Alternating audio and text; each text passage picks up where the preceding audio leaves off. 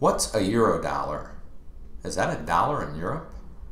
Hi, I'm Doug Carroll from InsidersGuideToFinance.com, here today to speak to you about Eurodollars, which is a very large, important piece of the global financial markets that is a mystery to those who haven't been introduced to it before. Now, there's actually two segments to the Eurodollar market. There's both Eurodollar securities and Eurodollar deposits. To keep this discussion to a manageable length, let's focus on Eurodollar deposits. A Eurodollar deposit is a dollar-denominated deposit at a bank outside of the United States. Not necessarily in Europe, any bank outside of the United States. So for instance, a US dollar-denominated deposit at the Deutsche Bank branch in, say, Frankfurt, that's a Eurodollar deposit. But not because it's dollars in Europe, simply because it's dollars outside of the United States. So similarly, a US dollar-denominated deposit at HSBC, that is Hong Kong and Shanghai Banking Corporation's branch in Singapore, that would also be Eurodollar deposit. In fact, even if there was a US dollar-denominated deposit at Citibank's branch in London, that's going to be a Eurodollar deposit. Yes, I know Citibank is a US banking corporation, but Citibank's London branch is not regulated under US banking laws. In fact, I'm not sure whether it's regulated under UK or offshore banking laws, but the point is, a US bank branch located outside of the United States is not going to be considered a US bank for purposes of our discussion here. So any dollar-denominated deposit at a bank outside of the United States is a Eurodollar deposit. Now, there's a big history behind that, which we'll just lift the cover on briefly. They're called Eurodollars because this market evolved in Europe in the aftermath of the Second World War. The Soviets, and yes, at the time it wasn't Russia, it was the Soviet Union, was building up huge holdings of dollars. Two of their primary exports, gold and crude oil, are typically traded globally in dollars.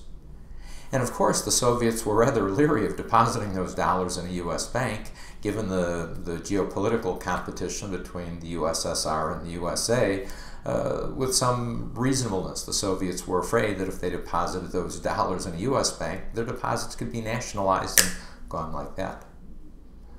So the Soviets went to some European banks and said, if we deposit these dollars with you, will you provide us with regular banking services, money transfers, credit lines, etc.? And since the Europeans were in such dire straits in the aftermath of all the destruction of the Second World War, of course those European banks were quite happy to take those deposits on. Now, because they were in effect extra-national deposits, they fell outside of the regulatory domain of the US bank regulators. But therein lie the source of the efficiency of the Eurodollar market. Regulations is one of the major costs of all financial institutions, especially banks. And without having to bear the cost and meet the regulatory reserve requirements, banks dealing in Eurodollars found they could offer both higher deposit rates and lower loan rates and nonetheless make more money. In fact, it turned out to be such an efficient segment of the banking industry that after an extra-national market developed in dollars, you saw a similar market spring up in almost all the major currencies. So euro-yen, yen-denominated deposits outside of Japan. Euro-sterling, pound-denominated deposits outside of the UK. Euro-franc, franc-denominated deposits outside of Switzerland. But that's all a euro type of currency is. It's a deposit denominated in some currency that's being held in a country other than the country of issuance of that currency. I hope you enjoyed this video. You can go to our YouTube channel or Facebook page to see other videos on a range of investment-related topics. Or you can go to the website, InsidersGuideToFinance.com. At our website, in addition to the free video shorts, there are a series of modestly priced, in-depth training videos with running times of approximately 1 hour each that go into a number of subjects in greater detail.